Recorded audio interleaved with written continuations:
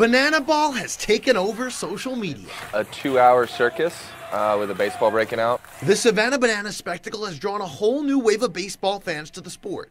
Besides the millions of social media followers, over 500,000 fans around the world are waitlisted to check out a game. The Florence Y'alls are going to give Banana Ball their best shot. It's almost a bit of bonding. We're going to go down there, we're going to play some ball. It's not going to mean anything whether we win or lose, but it's going to mean a lot how we compete, and we're going to learn a lot, and all the fun they have and all the fun they project to their fans. The TikTok dances and in-game shenanigans are what made the Bananas famous, but there's more to it. When the Florence Y'alls are down in Savannah Banana Land, it might look like they're playing baseball, but it's a little bit different. Down in Savannah, they're playing Banana Ball. Rule 1, scoring is different. Each inning counts. Whichever team scores more runs in that inning gets a point, except for the last inning. That's when every run counts at a point. Whoever has the most points at the end of the game wins. Rule 2, you thought the new MLB rules made the game quicker? Banana Ball has a strict 2-hour time limit, meaning no inning can start after the hour 50 mark. Rule 3, a hitter cannot step out of the box. If they do, it's a strike.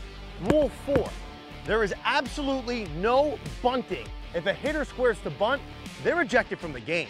Rule 5, a batter can steal first base on any pitch, usually on pass balls or wild pitches. Rule 6, there's no walks allowed. After a batter gets ball 4, they begin a sprint around the bases. The team in the field must have every player touch the baseball, except for the pitcher and catcher, before they can get the batter out. Rule 7, it's all about keeping the game moving. There's no mound visits whatsoever. Rule 8, remember your mitt. If a fan catches a foul ball in Banana Ball, the batter is out. Rule 9, there are no extra innings. In the event that the game is still tied after the final inning, then there's a 3-round showdown where a pitcher, catcher, and one fielder go against a batter and different variations of runners. At the end of that, whoever has the most points wins the game. However, if at any point a player is to hit a homer, it's a walk-off home run, the game is over, that team wins the games. Understand the rules? Great, me neither. Here at Thomas More Stadium, the home of the Florence Y'alls, trying to explain Banana Ball, Marshall Kramsky, WCPO 9 Sports.